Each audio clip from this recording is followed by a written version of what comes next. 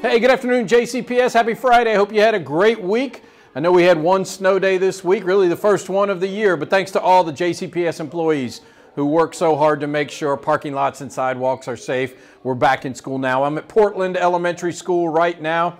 What a beautiful school building this is. Love coming here. The history of this school building is amazing, and the interaction with the students. Also got to visit Brandeis Elementary earlier today. Once again, another great visit. Two fantastic schools here in our choice zone. So excited to be on those visits today.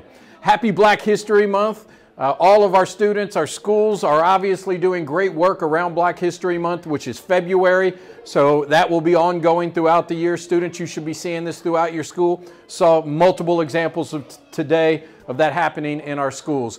The news of the week, really coming into next week, is our board meeting on Tuesday night. We got several things.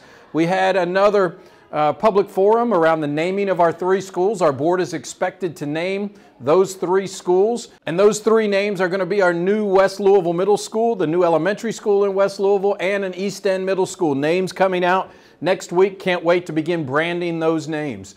Also, we're going to update our facilities plan. We really have a 4-year plan, but are extending it out to 10 years. So I have some really important information to share with the JCPS community on the number of schools that will be built over the next 10 years. It is really exciting work. Can't wait to share that. And once again, you know, get shovels in the ground and get new schools being built all over this community. Exciting time. And finally, we're going to be celebrating 24 of our new nationally board certified teachers in JCPS. That really makes above 400 that we have in the district right now, leading the way in the Commonwealth of Kentucky. Can't wait to recognize all those teachers. Have a great weekend. We'll see you next week.